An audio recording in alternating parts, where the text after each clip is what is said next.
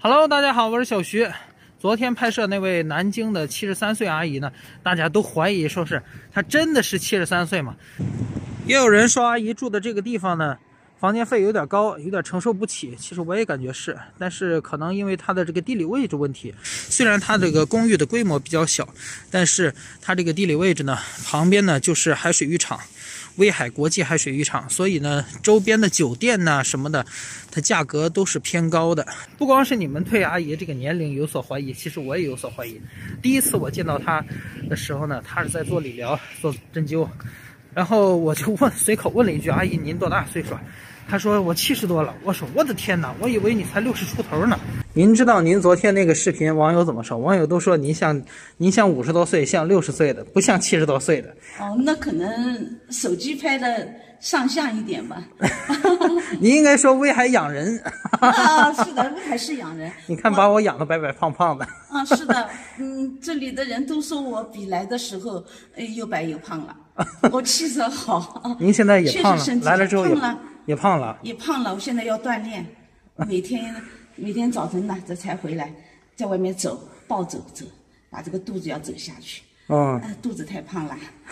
今天还有一个事情，就是阿姨要参加公寓组织的抗疫情卡拉 OK 比赛，是个线上比赛。因为线下的话，现在一般是禁止集体活动，所以呢，我要拍一下阿姨唱歌的视频，然后把作品发到这个大赛委员会。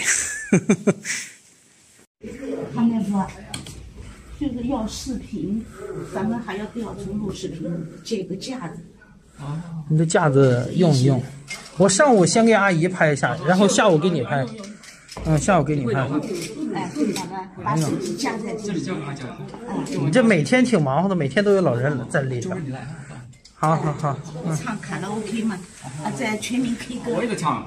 在手机上面唱。这次不用全民 K 歌了，直接我就这么录着唱。就录啊，就是这个视频。好。不是在底下。在房间。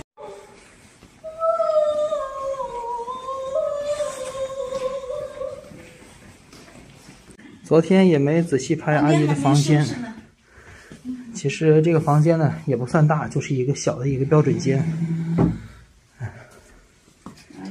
有2张床，这是阿姨自己包的房间。包一个房间。这个呢就是白天休息就在这个床。这个床呢就晚上休息。洗过以后，洗过澡，泡过脚，就在这个。找身份证，看看您到底多大岁数。好，我把身份证稍微遮了一下，1950年。不过看这个身份证上的头像呢，真是这个身份证有点拍的技术不大好，可能有点显老。但是现在本人来讲的话，还是很年轻的。是50年。是50年，现在73是虚岁哈。虚岁了。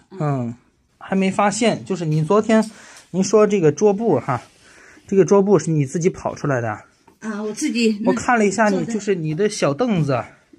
这小凳子椅子。还有这边的这个椅子，都是你自己跑出来的，这是。我都承认自己。小心点。自己搞了一个。蛮好的。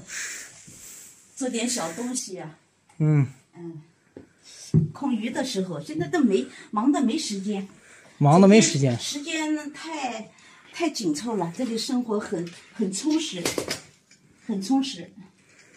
今天上午这是要录视频参赛呀。唱得不好啊，下录了。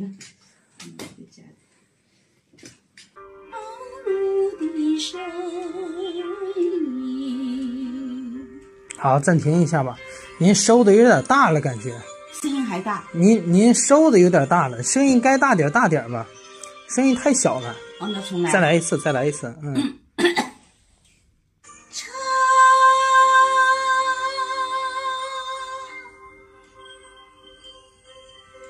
好，感觉嗓子稍微有点哑了点。没放开来。好，先等一等，你有2个地方抢拍子了，再重新来一次。听不清我们不戴耳塞就。那个啊之前的那一句就抢拍子了，然后啊还是抢拍子了。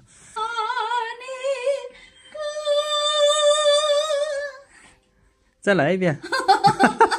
我那天一个人就这么反反复复。哎呀，不要紧，不要紧，从头到尾唱得很好很好，就这么一句错了。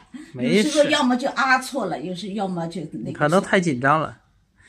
再来一次。也看得见你善良的心灵，我便不。啊，重新来。越唱越完。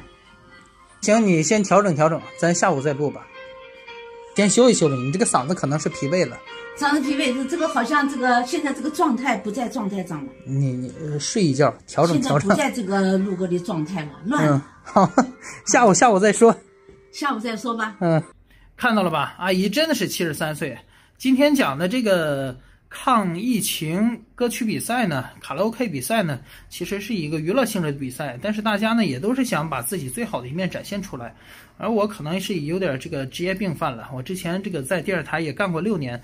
虽然你看着我年轻哈，但是我也是市里春晚的导演组成员，所以有时候情不自禁的、不由自主的就会这个挑一些问题出来。我这个头发是真的是太长了，现在在养老公寓呢已经封闭了快20天了。哎呀，这个真的希望这个疫情早点结束啊！好了，今天就到这里，关注我，了解更多。